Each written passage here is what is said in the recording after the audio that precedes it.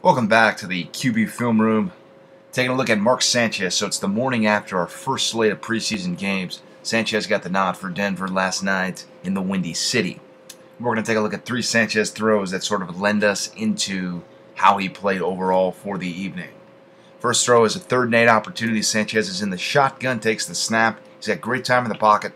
Steps up, throws accurately to his dig route over the middle. A great job of a solid completion here on this under route.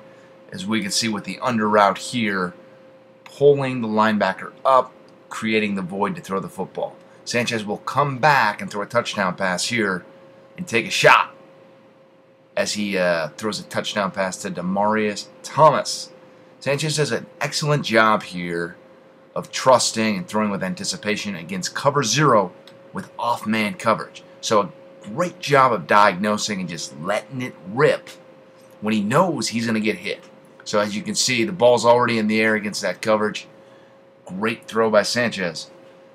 Later on in the contest, Sanchez comes back here on this next play and he gets out of structure on a designed rollout. Here we're going to see him just try to fit a ball into a crease that really wasn't there. And frankly, Sanchez doesn't have the arm to make that throw. So it was a mixed bag, I guess, in a sense, if you include the pick into things. But Sanchez was 10 of 13 for 100 yards, the touchdown pass as we saw.